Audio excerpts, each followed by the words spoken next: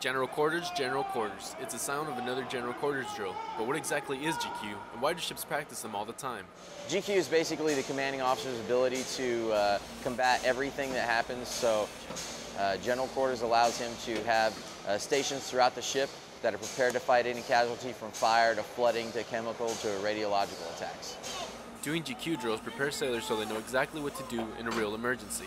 And that's what we're really trying to build. We're trying to build instincts within the sailors to combat casualties. They know how to react. They know what gear to get. They know how to use the gear. They know where to use the gear and when to use the gear. And when sailors use equipment naturally, they can focus on being a team and fighting for the ship. Reporting from USS Essex, I'm Petty Officer Raul Moreno.